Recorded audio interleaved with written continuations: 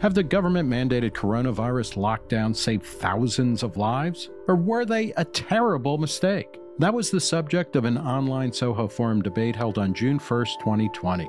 Defending the claim that the COVID-19 lockdowns were the right move is Marty Makary, a surgical oncologist at Johns Hopkins and the author of the 2019 book, The Price We Pay: What Broke American Healthcare and How to Fix It. Arguing the other side was epidemiologist Knut Wittkowski, who's the CEO of Astera, a company discovering novel treatments for complex diseases from data of genome-wide association studies. Wittkowski also served for 20 years as head of the Department of Biostatistics, Epidemiology, and Research Design at Rockefeller University in New York. The Zoom conference was intermittently marred by weak internet connection and audio lags, meaning that there were a few moments where Wittkowski wasn't audible that we had to edit out. But thankfully, the recording is mostly intact, so here it is, Marty Makary and Knut Wittkowski in an online debate moderated by Soho Forum's director, Gene Epstein. Tonight's resolution reads, the lockdown has saved hundreds of thousands, if not millions of lives, and spared American hospitals the horrors of rationing care. Speaking for the affirmative, Dr. Marty Makary, a surgeon and professor of health policy at the Johns Hopkins School of Public Health. Speaking for the negative, Dr. Knut Wittkowski, former head of biostatistics, epidemiology, and research design at Rockefeller University in New York. Guys, Marty and Knut, when each of you has 5 minutes and 1 minute remaining in your allotted time, I'll be briefly interrupting to inform you. Jane, please close the initial vote. Defending the resolution, Marty Makary. Take it away, Marty.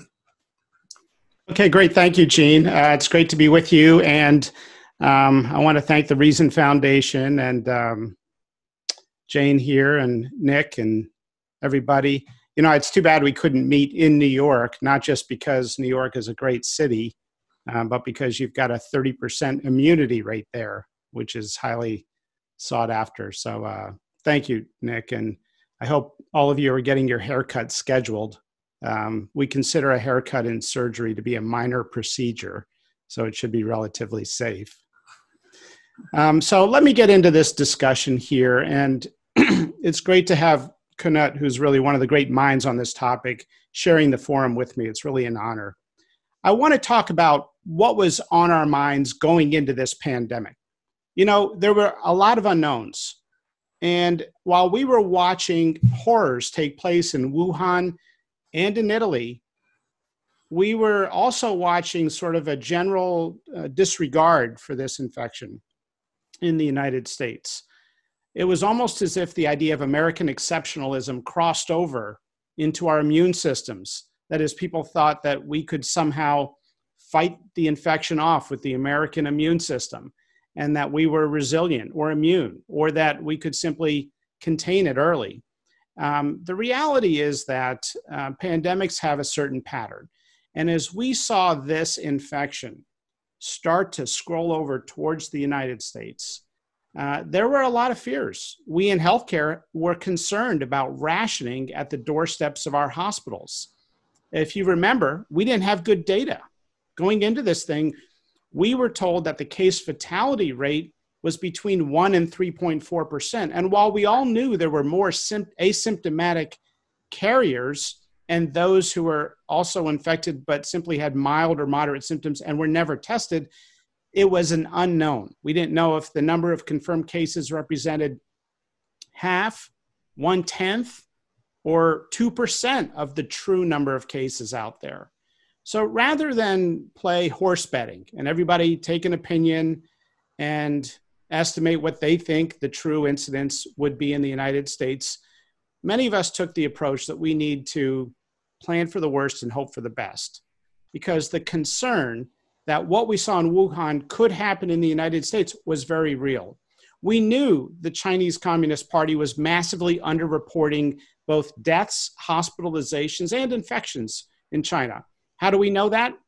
Because many of us called doctors in China and asked them, what are you seeing on the ground?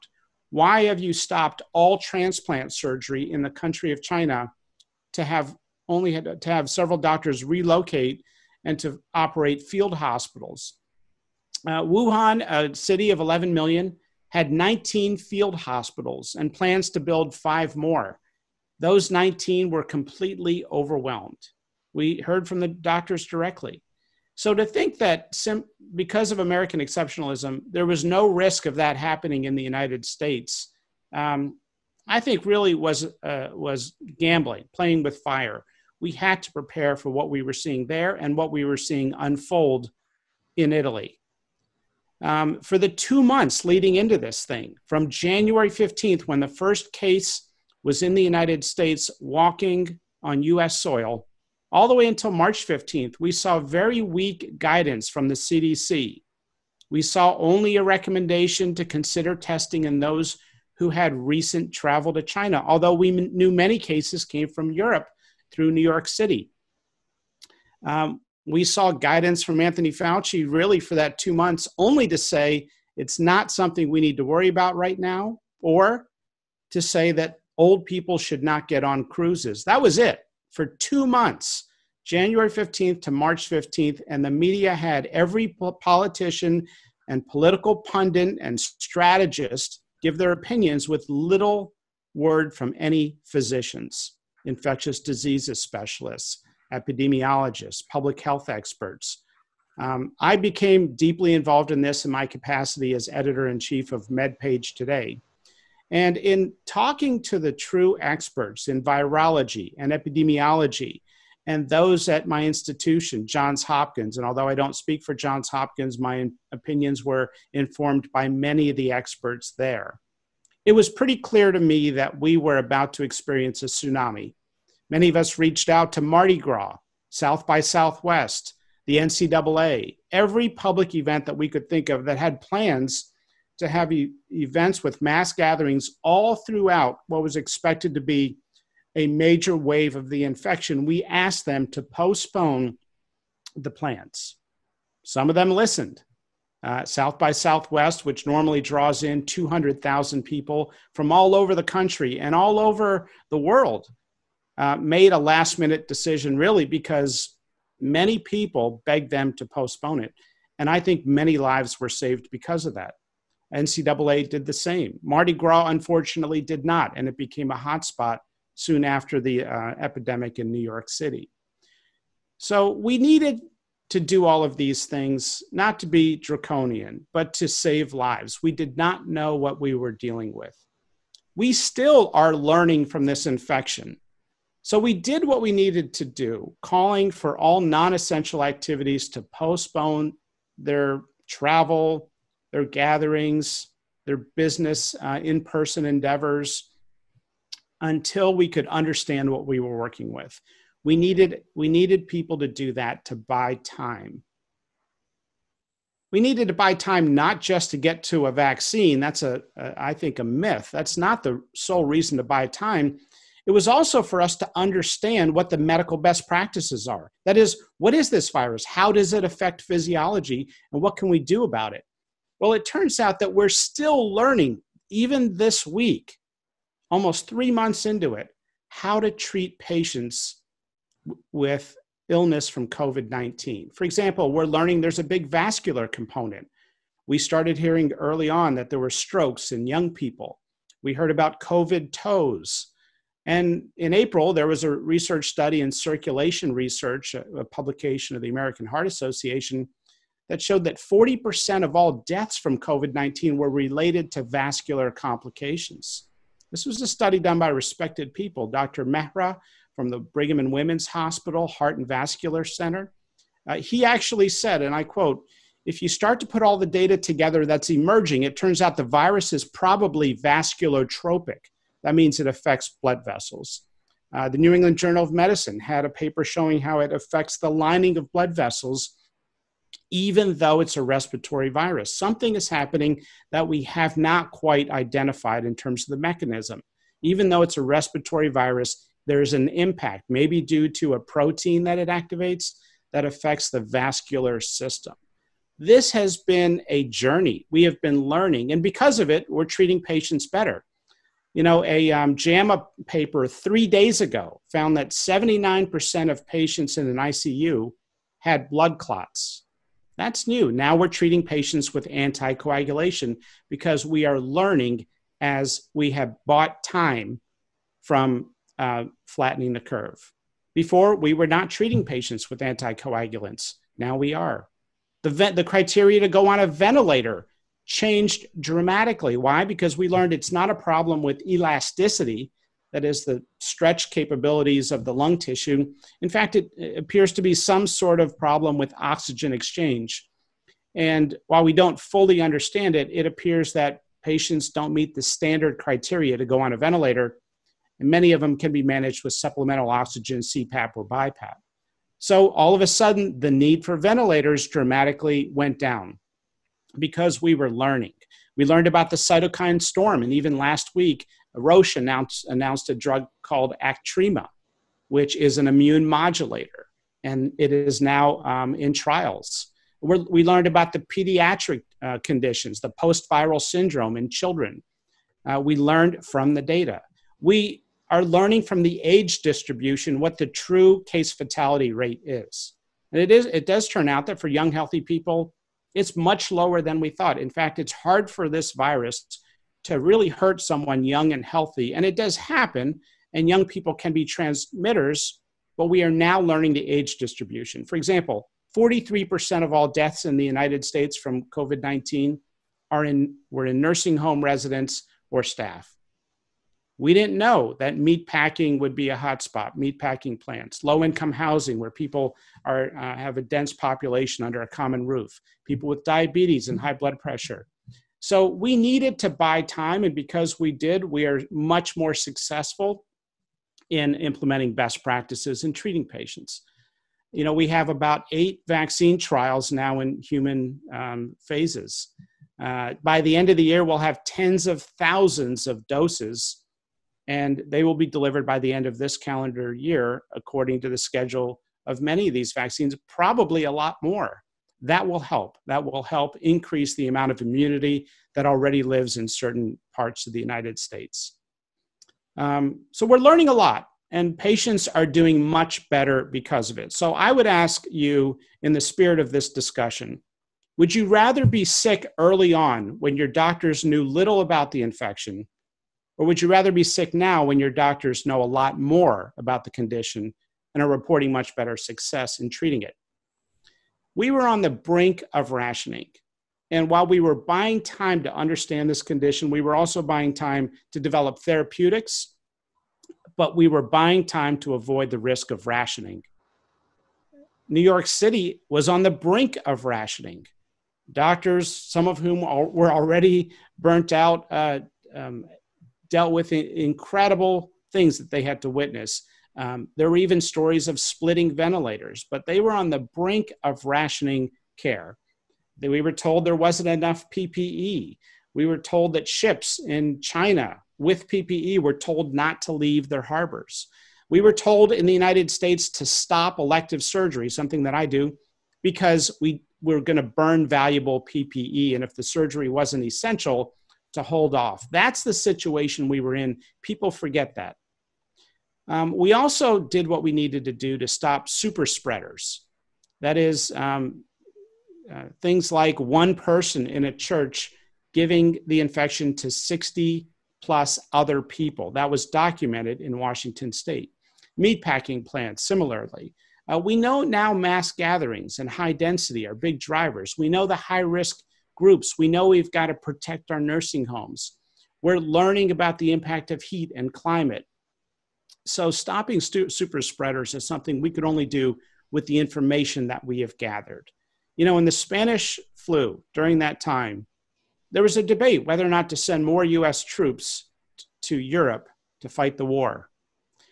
The doctor of the president actually urged the president, President Woodrow Wilson, not to do it, arguing that the infection could cost a lot more lives than anyone appreciated.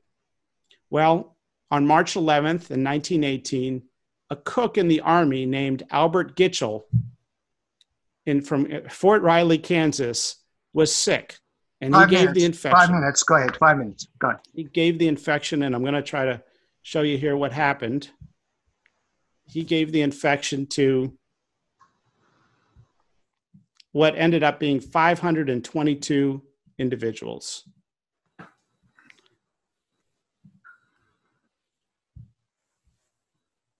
He went on this he went on one of the crowded ships over to Europe after some of the army soldiers, 522 of whom got infected, went on this crowded ship to Europe. In the end, the most common cause of death among soldiers in World War I was not bullets or mortar shells. It was the Spanish flu. Stopping super spreaders is something you can only do with data. Look, I was one of those people that called for a closure of non-essential activities, but now we need to change our strategy. Our strategy needs to evolve. There's a lot that we can do. There are papers now coming out suggesting that what we did save lives. As a matter of fact, at the time it was controversial, but now it was well recognized that super spreaders had a major impact on mortality in World War I.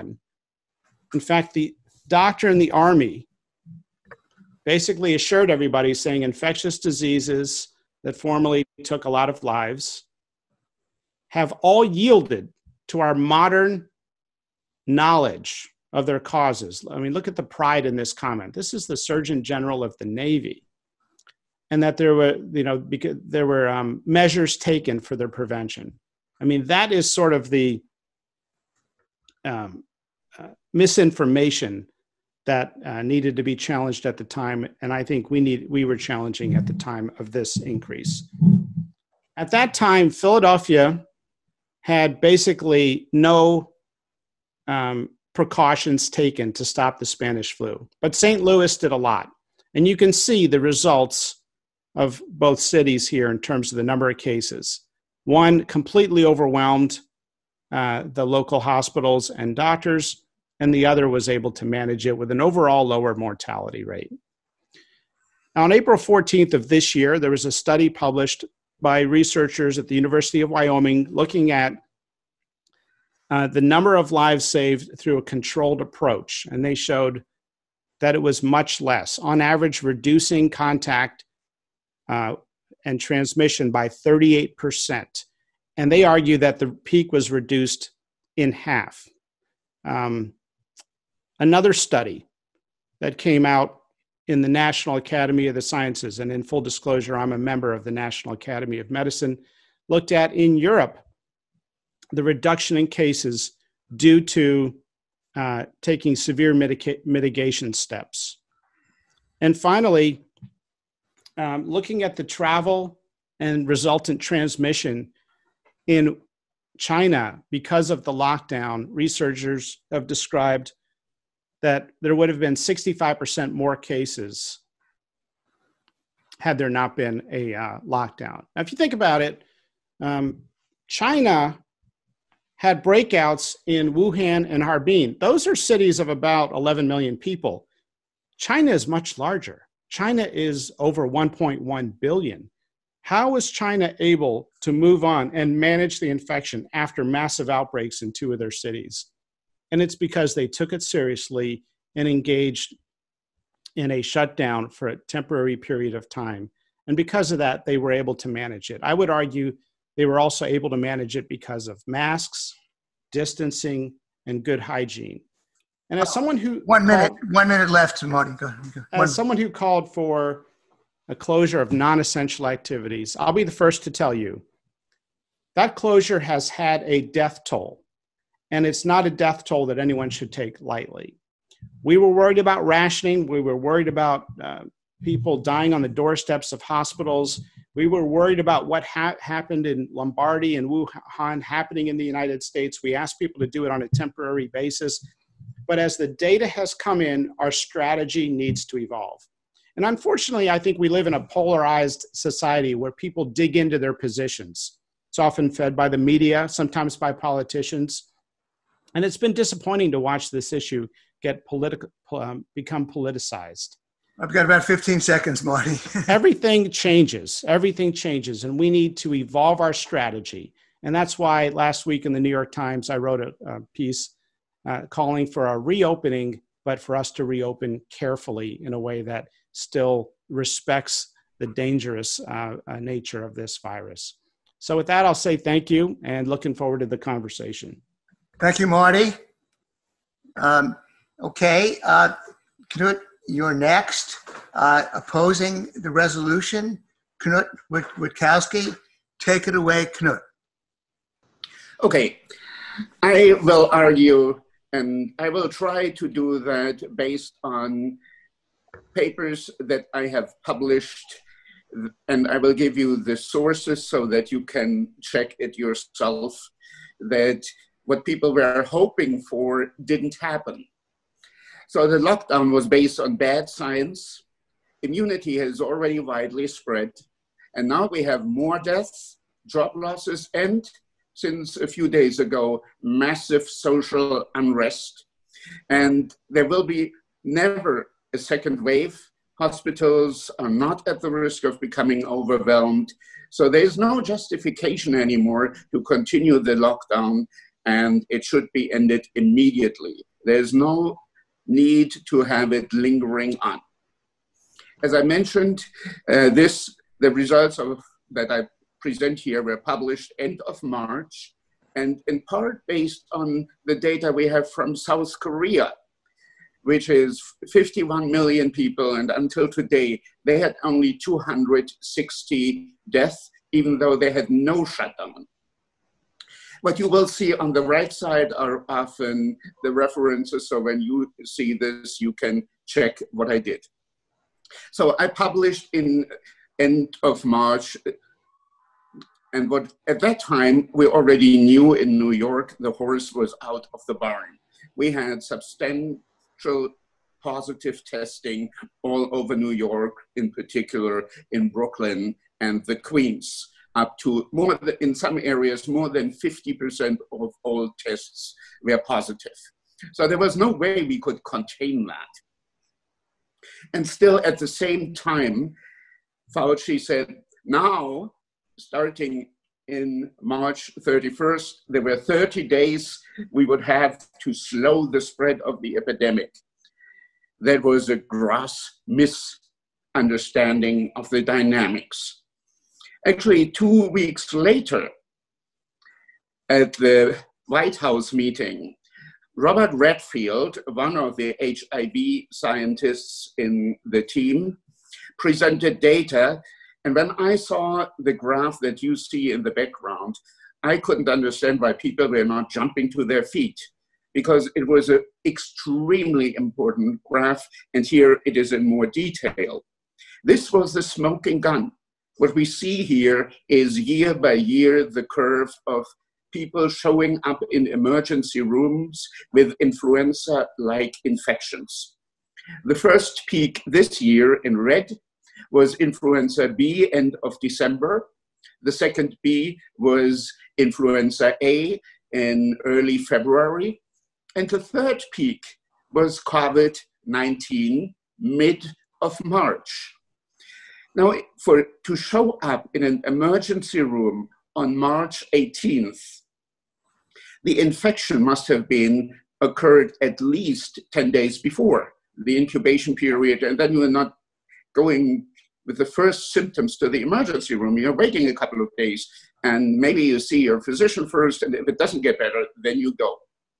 So what we see here is that the peak of the number of infections was early in March, and shutting down the country later, 2 weeks later, when the number of infections was already way down, is useless. It was, as in Rossini's opera, The Barbier of Sevilla, a useless precaution. So the SARS-CoV-2 infections peaked in early March. The models that help us to understand show that in the beginning of the epidemic, in blue on the left side, everybody is susceptible. And then somebody read infectious enters the population, and for about 2 months, nothing happens. And then suddenly we see the first cases indicating that the number of infections must already have started quite some time ago. And the number of infection goes up until the number of immune people, and most people become immune after getting infected, is as large as the number of susceptible people in the population. And at that time, the curve turns down and the epidemic ends. This is what all respiratory disease epidemics do. And with a week or so late after the peak in the infections, there is the peak of the cases in yellow, or I said red before, some people think this is orange. And now yellow are the cases and gray at the bottom are the deaths. So this is a normal respiratory disease epidemic. It happens with all of them. And eventually we end up with a lot of people being immune, which gives us long herd immunity for a couple of years. Now, if we would do after the peak some intervention reducing the transmission, we will not flatten the curve. We will actually sharpen the curve because we're already at the peak. We cannot flatten it anymore. We will make it a bit more narrow. We will have a few fewer deaths, but it will come at the price, and that is we will have herd immunity at a lower level, and the next epidemic is coming earlier.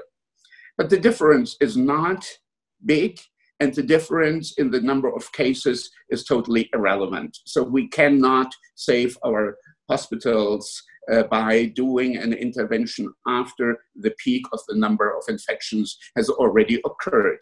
So the lockdown came too late to flatten the curve. Now, fast forward to where we are now. The hospital ship that was in New York with 1,000 beds left in April 26 because it wasn't needed. The hospitals were not stressed to the level that they would need additional capacity. The deaths came a bit later, as one would expect that.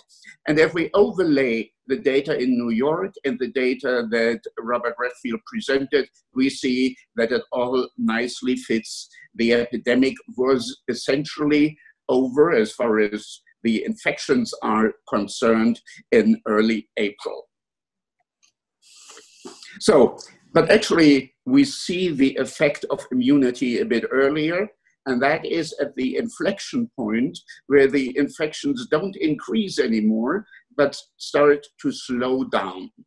This is where where immunity starts to kick in.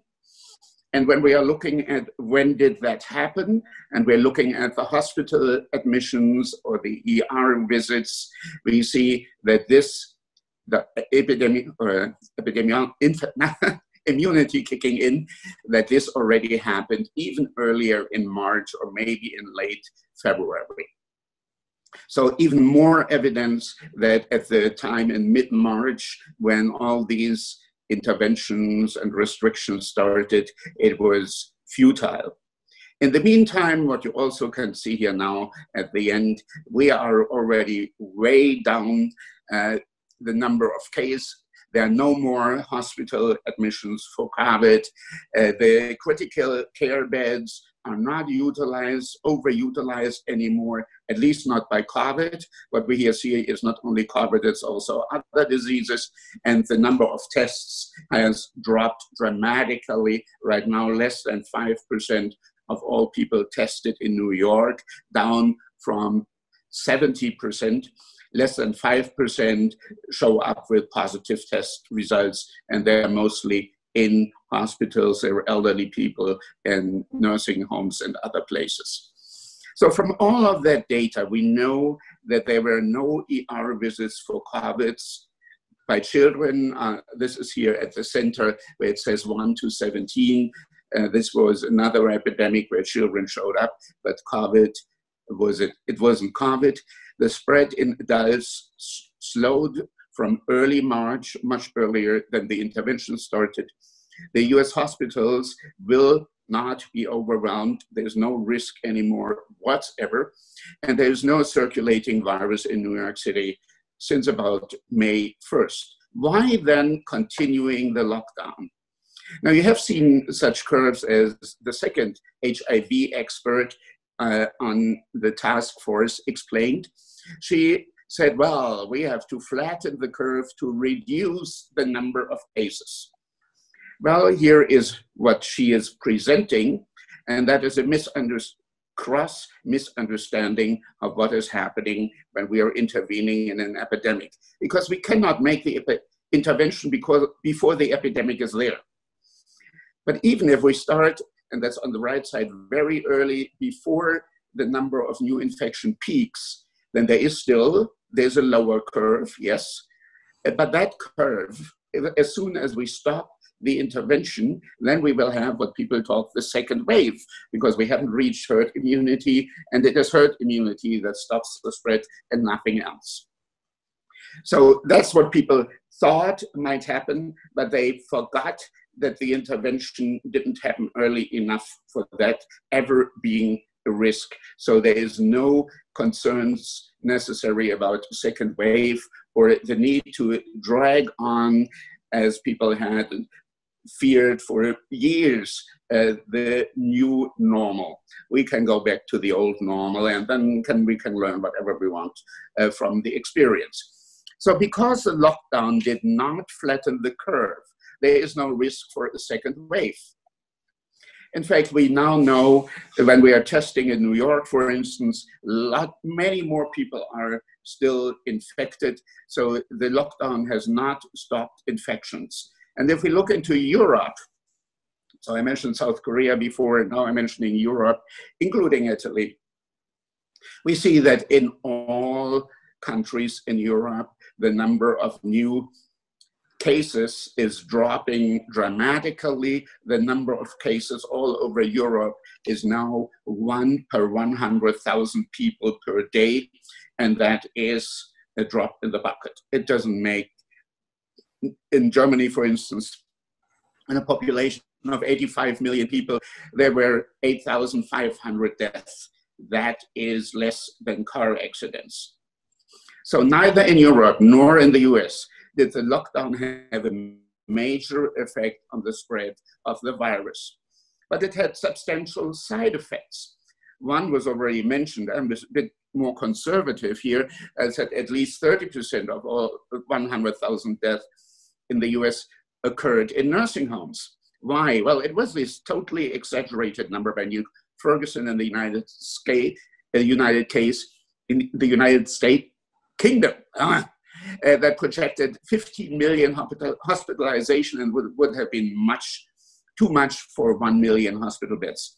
So it seemed that flattening the curve was necessary, but even that would not reduce the number to what was needed. So starting in late March, New York State, for instance, mandated that nursing homes accept COVID positive cases in order to reduce pressure on the hospitals.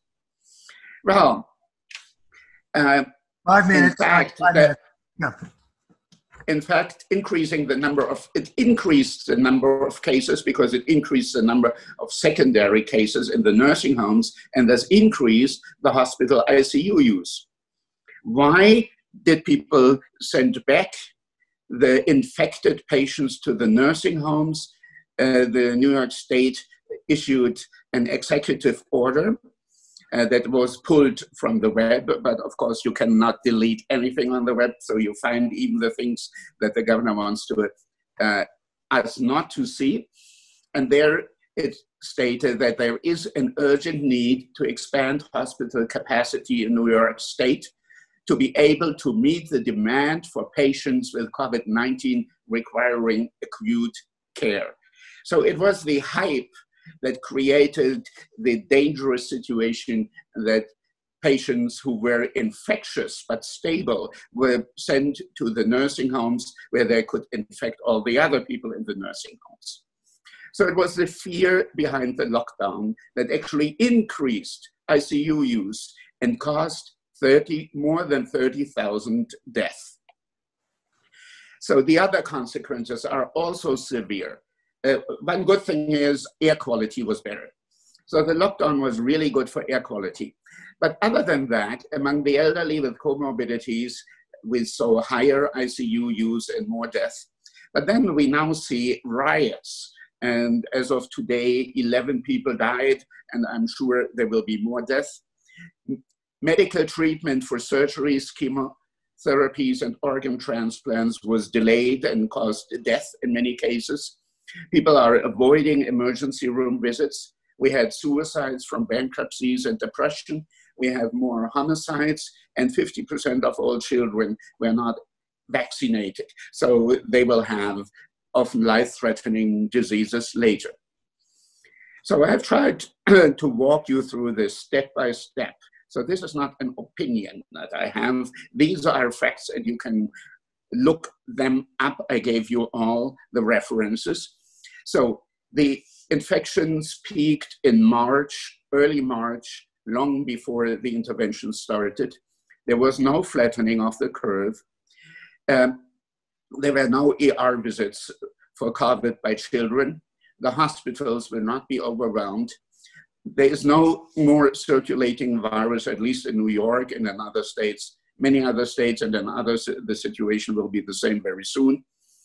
There is no risk for a second wave. That was all based on a misconception of the epidemiological modeling, because there were no people involved in epidemiology, in the knowledgeable of respiratory diseases in the task force. There is no significant effect on the spread. So in summary, the lockdown increased the ICU use and increased the number of deaths by more than 30,000. And so I think the cost of thousands of lives were increased. It did cost tens thousands of lives, increased hospital utilization, and therefore it was not such a good idea. Quod erat demonstrandum, what I wanted to prove. So we have the difference. I have a few minutes, so I would like to. Well, you have less than a minute, Knut. Less than a minute. Then I stop. All right. Okay. All right. So that concludes Knut's case for the negative. Marty, we now go into rebuttal phase. Marty Makary, you have 5 minutes to release your rebuttal. Take it away, Marty. Okay, well, thank you, Knut. Knut, you're a good man, and that was a great presentation. I think there were a lot of truths in it, and I agree with what you said, that there is no longer a need for a lockdown, because the lockdown has had a heavy toll on health outcomes. We know the biggest driver of health status and health complications is really socioeconomic status. And as some families are pushed into poverty, that has an impact on health. Suicide rates, child abuse, calls to the child abuse hotline in Washington, D.C. are up 77%. New cancer patient visits, not follow-ups, but new cancer visits are down 30 to 50% in New York hospitals. So I agree, there is a heavy toll that we pay for having a shutdown. And that's why I've called for us to reopen carefully. But remember, going into this thing, for those weeks that we were going into this thing, we didn't know, and we still don't know, what did we prevent? What did we avoid?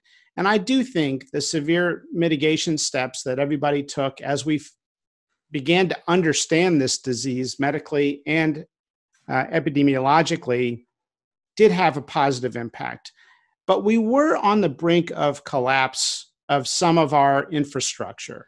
We essentially shut down the healthcare system in New York City and in other parts of the country. New York City had a COVID-only healthcare system, where unless you had some other emergency, it was only accepting really COVID patients or other health emergencies.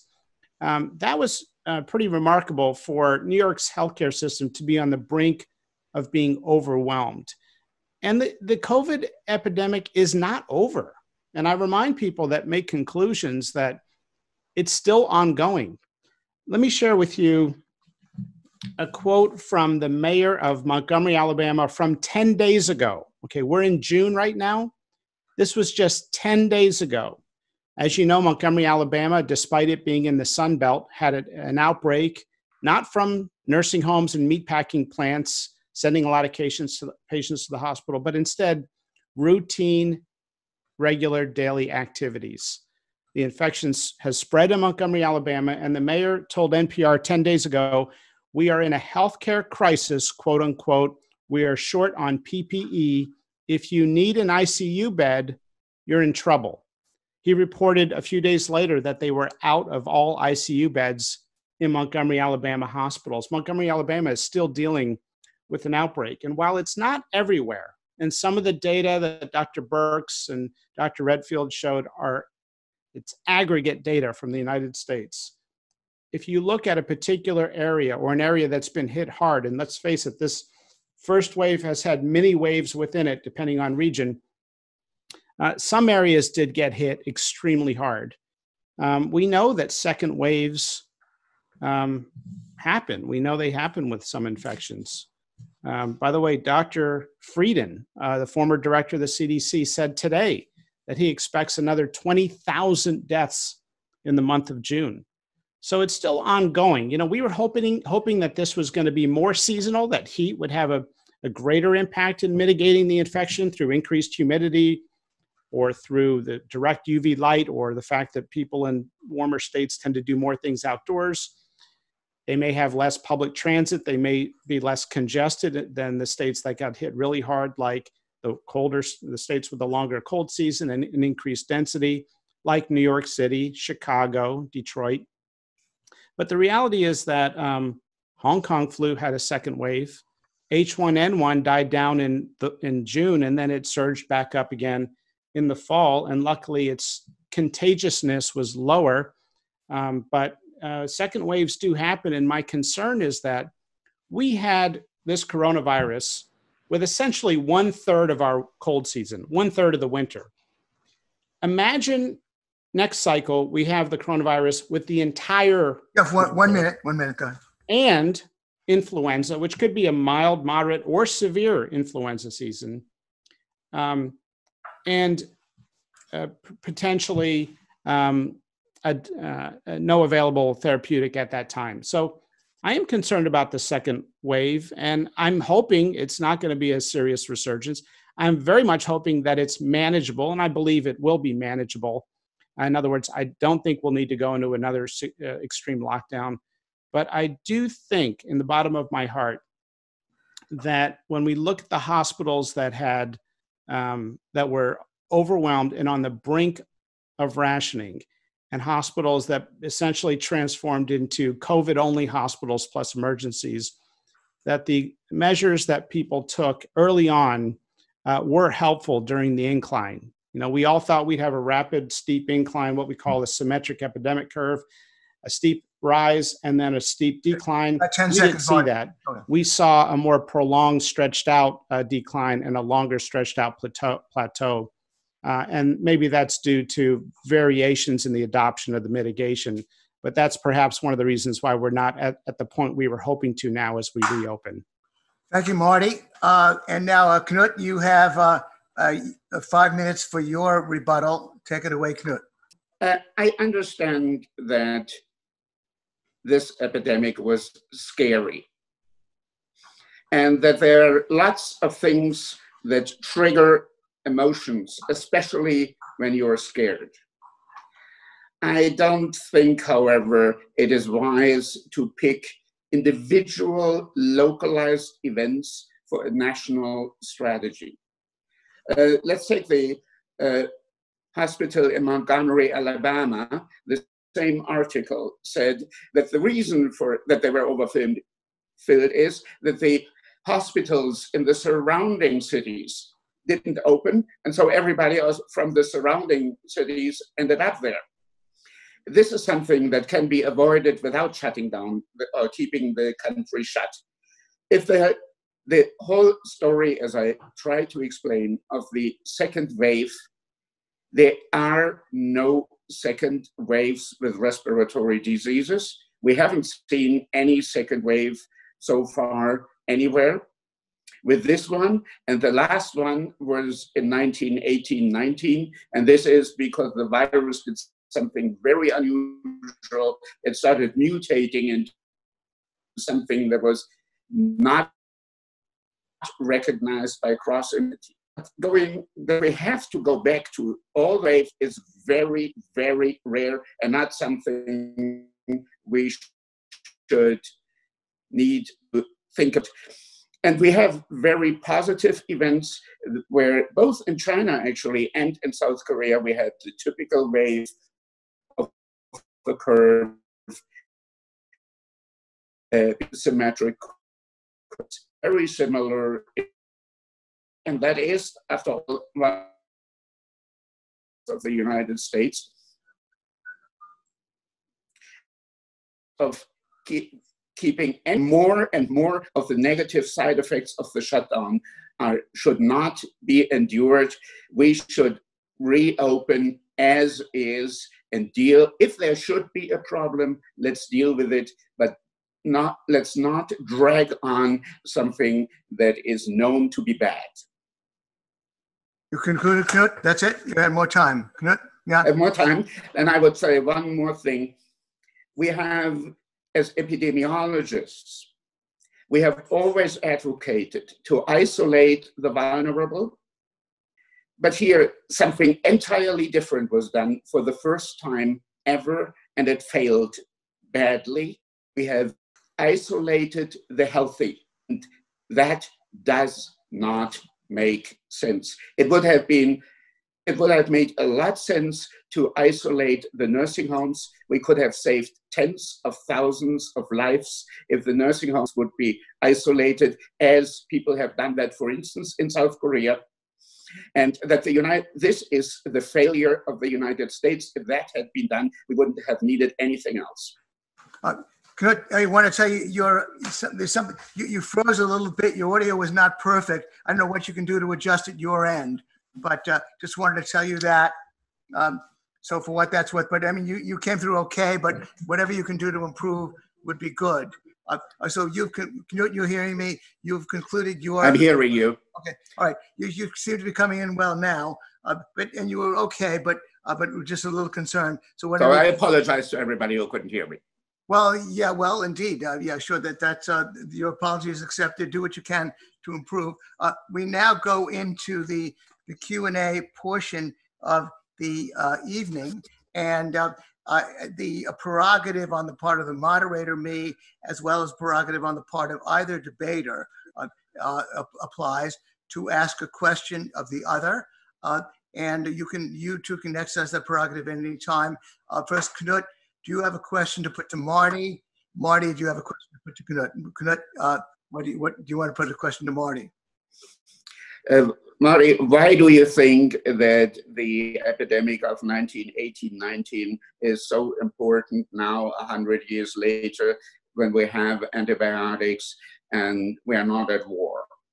That's a great question. Yeah, I do think we can learn from history. I think if you look at what happened in 1918, there were a lot of commonalities. For one, essentially every governor in the United States in 1918 assured the population that there was nothing to worry about, that it was under control, that it was essentially almost finished.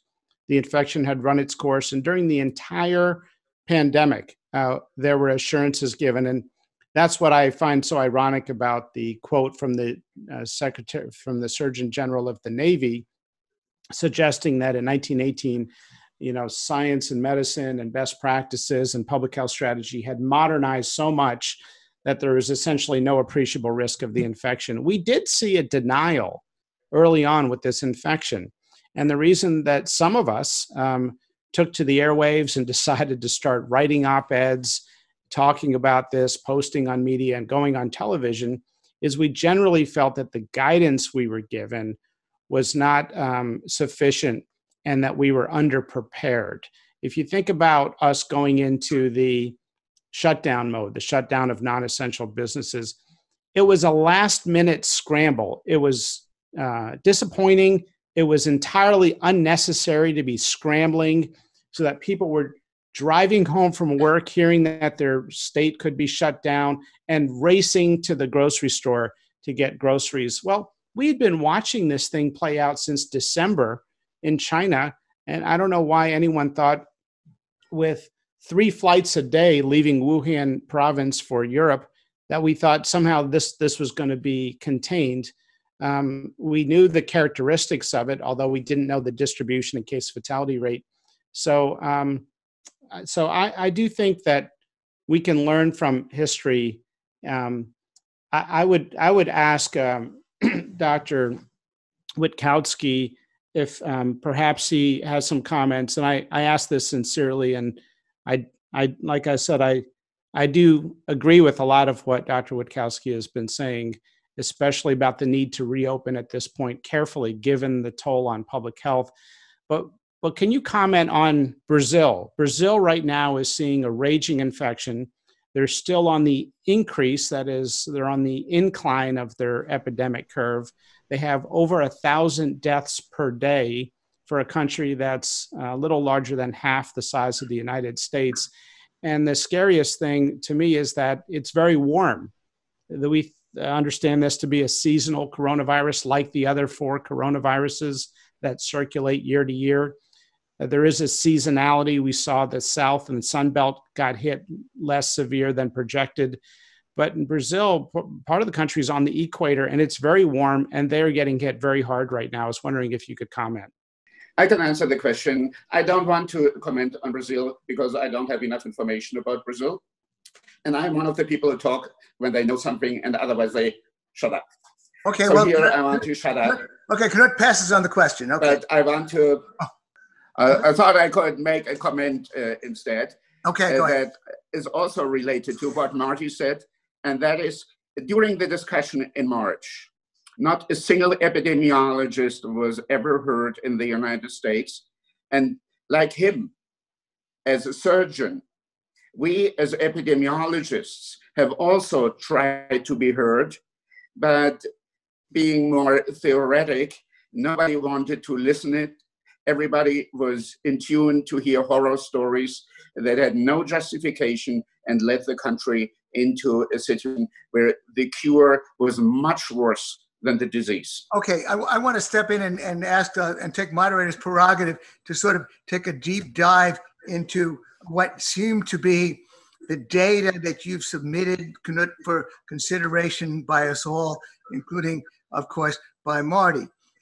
You claim to have data taken from the Center for Disease Control itself, showing that, and let me verify this, showing that nationwide hospital visits peaked on March 18th. And from that, you infer that infections must have peaked days earlier. You approximated at the 8th.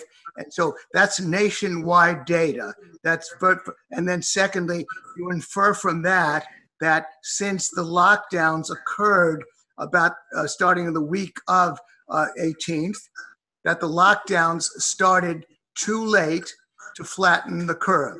First of all, Knut, is that a fair summary of the data you submit and the inference you draw? First, could you tell us that? First, Knut. Okay, first is I am not claiming.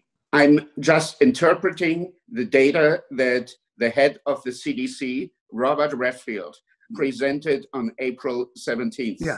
And I'm inviting everybody to take a look at the data. Yes, okay. It was not about hospitalization. And I did not say hospitalization. I said hospital visits. Hospital visits, right. Yeah. To the ER room. Yeah, yeah. Right. So that is, it is one of the problems that must speak as precisely as it's necessary to accurately assess the dangers that we have. People talk about death rates, and they don't talk about it, don't say, is it the infection or the case fatality rate? Is it mortality overall? All of these words have a meaning, and if you misuse them, you get yourself into a lot of trouble. Yes. Okay. Is that all? Good. hospital visits, and you inferred from the hospital visits peak that the infections happened something like 10 days earlier, and about 10 days before. 10 days before, March 8th is what you said, and I believe that you are interpreting that to mean then that since the lockdowns occurred starting about the week of March 18th, this is nationwide data, that seems to be the linchpin of your argument that the lockdowns came too late to flatten the curve. Is that a correct interpretation of what you're saying? This is one of the data sources pointing, and then I provided other data sources that confirmed this result. That does not mean that there is not in some other parts of the United States where we have a lower number of cases that the dynamic might look a bit different. But this is what we can say about the whole Northwest, and this is more than 50% of all of all cases in the United States. So that's okay. It tends to be nationwide data. Okay, Marty, do you have any? So again, Knut is drawing that inference. Marty, do you have any response to that particular set data claim and the interpretation that Knut places on it? Sure. First of all, I do think that hospitalizations is perhaps the most powerful metric and the one that I track most closely. If you look at Texas, for example, there are areas of Texas where hospitalizations right now, if you look at a 7-day moving average, are on the rise. Alabama, Wisconsin, Minnesota, tragically, where there's been riots related to the recent incident there. So I do track hospitalizations. As they go up and the case positivity rate goes down, it usually means that there's more testing available. I just want to point out that Dr. Wittkowski raises a good point. We did not hear enough from epidemiologists. And this wonderful forum that you have here, Gene, to talk about these issues is exactly what we should have been doing as a country instead of listening to all the politicians and pundits with no background in virology, public health, medicine, epidemiology, or anything healthcare. They were talking to the country for 2 straight months, from January 15th till March 15th, and all we heard was sort of the party line and people's guesses as if they were horse betting. We should have been having this debate ahead of time. I think the data was convincing enough to say that the realm of possibilities was concerning enough that we should temporarily either stop or reduce non-essential activities. And then once the data was in, once it was clear that we had sort of passed the point of potential rationing, which happened relatively soon, it happened in April, then we could go into the mode of learning from the data to change our practices. We told people, for example, to stay at home. We probably should have told them to be outdoors. We told businesses to close. We probably should have told them to distance and wear masks. We told schools to close. We probably, now that we have the information, looking back, we know that the risk in schools is primarily to at-risk teachers, and that the risk to children rivals the same risk of viral meningitis or regular seasonal influenza in that age group when there are no other risk factors. So look, we gave out blanket recommendations because we didn't have the data. As the data came in, our strategy needs to evolve. And because it did not evolve quick enough, it did not respond to the data quick enough, and the data did not become available promptly, we have paid a price because of strategies that have lingered. Okay. Thank you, Marty. I want to then pick up on what Marty said. Marty, could you address the guts of this data point? Marty is talking about hospitalizations, and I know you had a graph on that. So you have issue about hospital visits to emergency rooms, hospitalizations, and then infections. Could you? Marty is saying hospitalizations is the key data point to interpret. Could you address that specific technical issue? Knut, take it away. It depends on, both are important. it depends on what it is you want to learn from the data. So I wanted to learn from the data, when did the infections happen?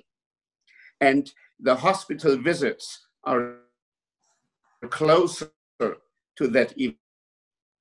Therefore, and they are also data that are unbiased, because they were collected every year without any question of testing and anything. So we get early unbiased data, and that is better than the later biased data. But I want to pick on one thing that Marty said. And he said, he pointed to mid-April. And even though epidemiologists would never, ever, at least not people who are reasonable epidemiologists, would never, ever have quarantined the healthy and let the vulnerable run around and actually infect vulnerable. That is a no-no among epidemiologists. They would have said we can learn from China and from South Korea that we have to protect the elderly and shut down the nursing homes and not the schools. Yes. All right. Okay. I want to pick up on another key claim, and then first we'll run it by you, Knut, and then get Marty to respond. You were claiming that, if I understand you correctly, that the hospital system was overwhelmed, and you were focusing specifically on New York, because as a result of the policy, old people with the virus were told to go to the nursing homes, and if I followed you correctly, they then infected a lot of other old people in the nursing homes, which in turn meant that all of those old people infected in the nursing homes were overwhelming the ICUs. So you seem to be claiming that the overwhelming effect was from that effect of the policy. Does that summarize correctly what you were saying, Knut, about the overwhelming of the hospital system, especially in New York? Yes. Do you have a response to that particular point, Marty? Well, look, if we look back and identify the key mistakes that we made, I think one of those key mistakes is that we failed to protect nursing homes. We should have made them bulletproof. We should have undergone the strictest protocols you could possibly imagine to those that were extremely high risk. And not only that, when an outbreak starts in a nursing home, that is an opportunity to respond. And so the nursing home story will end up being, I think, one of the great tragedies of this. And I hope that this will address one of the ails of our modern society, and that is how society has, for decades, been oddly complacent with the problem of influenza deaths each year, because that problem is very similar and is managed in a very similar way. So I hope that is one of the silver linings of this pandemic. But do you agree with Knut's argument that the lockdown itself, especially in New York, caused the policy of driving the sick old people to the nursing homes, which in effect overwhelmed the New York City system because they had to be treated in ICUs? Do you see the relationship between the lockdown and the nursing home problem? Which, Marty, do you see that relationship, or do you dissent from it? I'm not sure about what was happening in New York. What I do know is that patients with the infection were sent to nursing homes. That should not have happened. And that patients in the nursing home that were sick were often sent to the hospital when potentially they could have been managed differently in isolation. I see. Okay. And then finally, the good news, which Knut has stated, but perhaps not as triumphantly as some of us would like in listening to what he said, is that we have achieved herd immunity. And Knut, since you're the one who claims we've achieved herd immunity, first of all, we pretty much nationwide, you're claiming that in most areas of the U.S., including New York City, herd immunity has been achieved. The good form of herd immunity, reasonably long-lasting. And first, Knut, would you define for ignorant folks like me exactly what you mean by herd immunity? And then will you tell me whether you believe it's been achieved before I give it back to Marty? Take it away, Knut. Okay, a substantial proportion, and Marty referred to that, a substantial proportion of people got infected, and survived, which means they are now immune, like with every other respiratory disease. And that means anything else that would come, that virus will have a very hard time spreading if it can at all.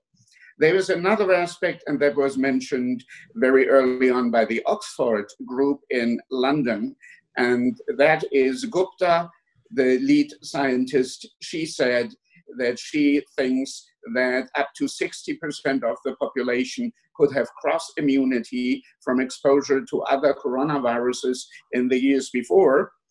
And it now seems that her position was correct, so that we now have not only the 30% we see when we are testing, but actually more, 50, 60, maybe 70% of people are immune.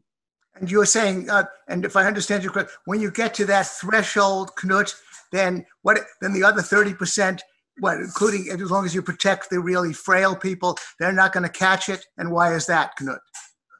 Well, the virus dies off.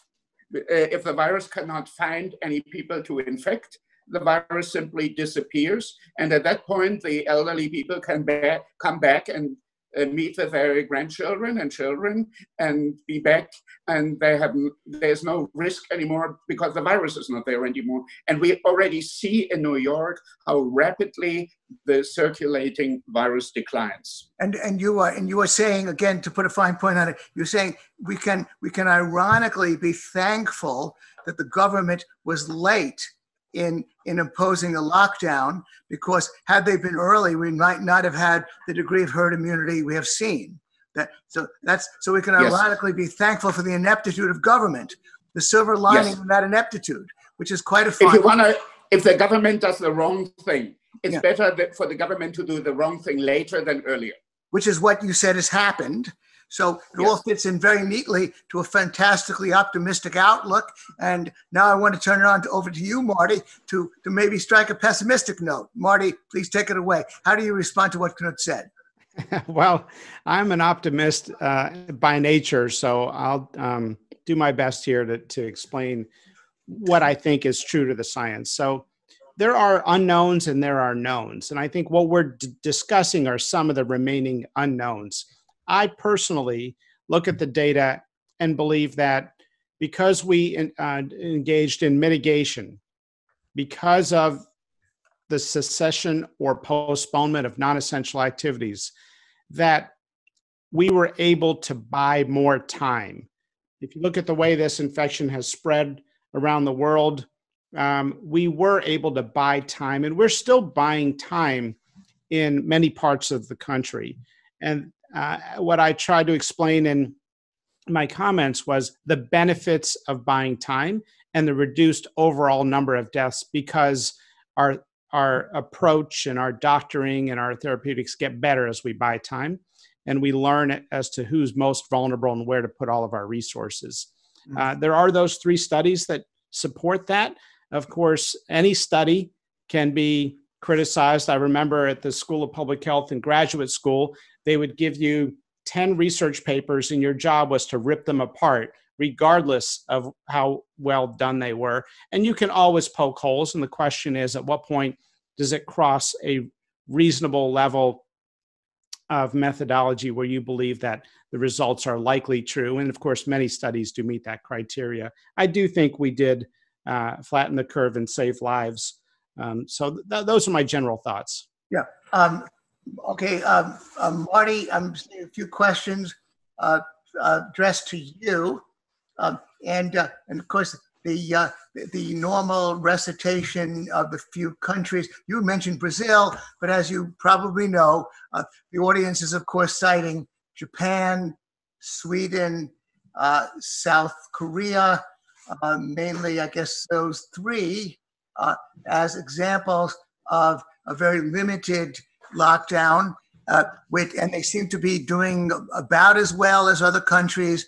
And so how do you react to that challenge? How did they get away with it? Take it away, Marty. Well, great questions. And first of all, I'll point out that Japan is still dealing with, it's hard to make conclusions when it's an ongoing epidemic. Same in South Korea. Now, South Korea was able to do a terrific job early on with contact tracing and isolation. And we know that has a powerful effect. And doctors tried to do that in Washington state, but they met all sorts of barriers with FDA regulators about getting testing done. There's an excellent article written in the Dispatch on the crazy regulations at the FDA that prevented early testing, including one of the doctors in Washington state being told he had to resubmit his application, not just electronically, but also by mail, including a CD-ROM with the files burned on the CD-ROM. And that we lost a valuable 6 weeks because of those regulatory shenanigans. So South Korea did a great job with it. Now, Sweden is an interesting story because, first of all, Sweden is a different population, okay? We have a far more obese and comorbid population than Sweden, and I would say a far more at-risk population. Sweden, we're learning a lot of the drivers of this infection, and some of it is public transit, density, socioeconomic status, the number of people living under one roof. We're learning a lot of these drivers, and some of those factors are not as common over there, just as they're not as common in Oklahoma, where we have not seen the same level of transmission as we have, say, in New York City, Detroit, Chicago, or Los Angeles.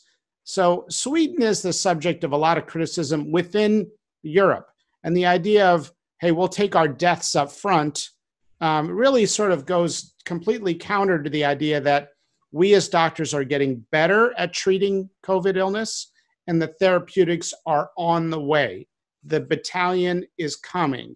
And so if we buy time, I personally believe that there are benefits. Look at the vaccine. We didn't even think we'd be able to come up with a coronavirus vaccine. It had never been done before.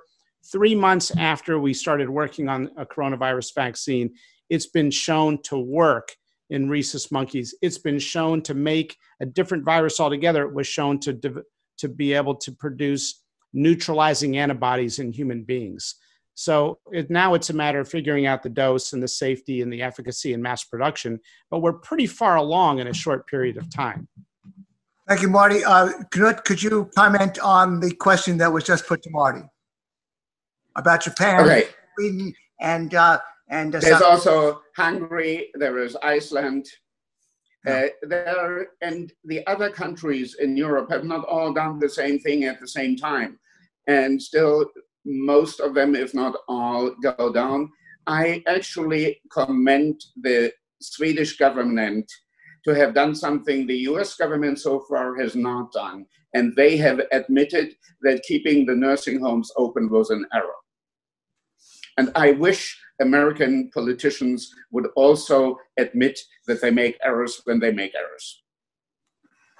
Okay, and that's it? Any comment? Okay, all right.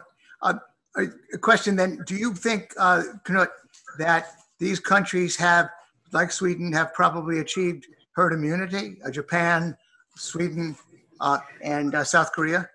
I think we have seen that all over Europe.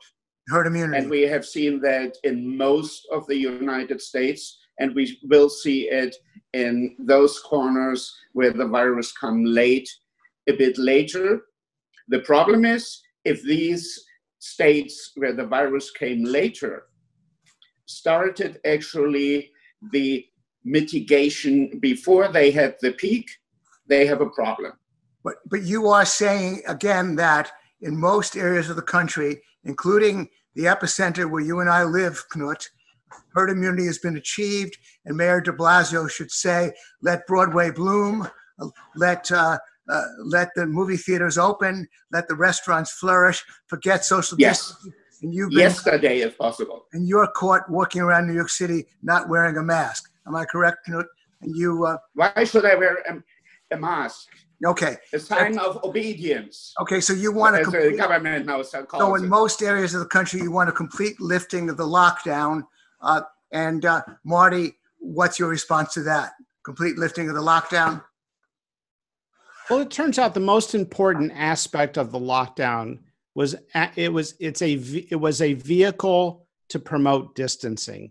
at a time when we did not understand how to do distancing, what the right distancing was. We didn't know the role of masks. Even myself, as somebody who has worn a mask most of my adult life as a surgeon, now I spend most of my time in public health and public health research and public policy. But for most of my adult life as a surgeon, I wore a mask. I was skeptical that a mask would reduce the transmission of this infection.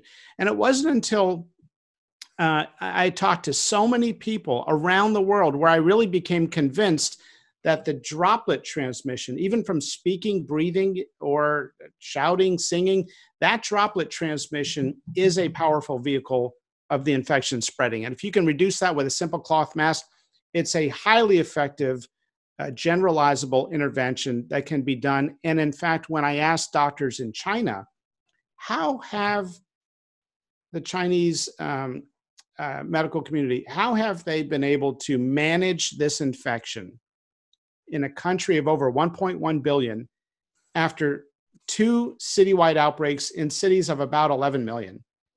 How could you possibly contain it? And their answer was, Marty, everybody wears a mask. And in fact, it's true of most of the Asian countries. And in fact, if you saw somebody at a grocery store 2 years ago wearing a mask at random, chances are they were Asian. Why? Because it's an accepted part of Asian culture.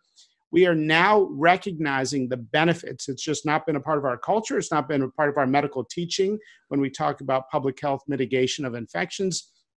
And so this is something where I've come around. I've come full circle. And in the New York Times piece that I wrote, I basically said we need to reopen at this point, as Knut is saying. Marty, as a matter of fact, Okay. it sounds like you're going into your summary. So let me just declare your summary starts. So pick it up, Marty. Go ahead. Well, I was just going to say the basic points that I've sort of come to, and I do think what Knut said is important. We need to be humble. I think in this country, we tend to get entrenched in a position. I even hear businesses tell me, we want to know what we should do right now as a business. And I tell them, what you do right now will change. Okay, what the policy that you should have for customers, the policy you should have for people working from home could change every day as the background level of the viral burden changes, as science learns more about this infection. So I think in general, we could use more humility in healthcare. I think we can learn from the data better. I think we as a country now tend to get very dug into our positions. Unfortunately, we're seeing the sort of politicalization of this issue. And it's probably promoted by a lot of the social media now, right? People tend to shout. If you look at Twitter, it's all shouting, right? And many people are shouting with no information and no expertise. I value what Knut is saying because he's somebody with respected credentials. Okay, I want to learn from him. I think if we look at how we've talked about this issue, by and large, going into it and during it, people have dug into their positions. And I think that has been one of the problems and one of the reasons why we've seen a lack of adoption of mitigation best practices in some parts of the country. We've seen some local governments act in complete disregard for public health. We've seen some get lucky, as if they're virology geniuses, when in fact there was a seasonality to this virus that we were unaware of. It was an unknown going into this thing. So, wearing masks is one of those things where I have evolved my position. And along those lines, businesses can redesign their business processes. We can encourage people to do things outdoors. We can encourage businesses that can do things outdoors. For not every business they can, but for many they can, to encourage that. And at the same time, we need to focus on those who are high risk and bulletproof nursing homes. So that's my overall feeling on where we are now, instead of, and to get away from the position of today, it's a lockdown or total full reopening. It's not. It should be a sort of continuum based on the prevalence of the virus in a particular community based on best practices, and it should be moving in the direction of reopening with precautions, being careful. Thank you, Marty. Okay, that you want to conclude that your summary there. You are given 7.5 minutes, Knut, to conclude. I just want to mention to you, Knut, that I have been getting a number of questions about the data, and you seem, aside from the fact that you don't wear a mask and Marty does. My wife is Japanese, and I know that Marty is right about people wearing masks in Tokyo because I've been there, and that's over the years. So that's absolutely valid.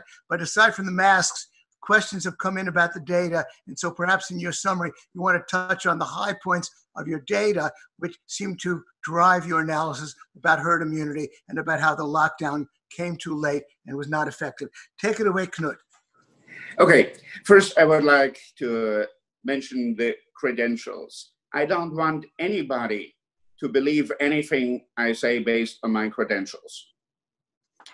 I have made a very big effort to put all the evidence and the sources out there so that anybody who is interested can actually look at the data. And it is data that we were trying to get as comprehensive data as possible so that we don't need to argue with anecdotal evidence and personal experience.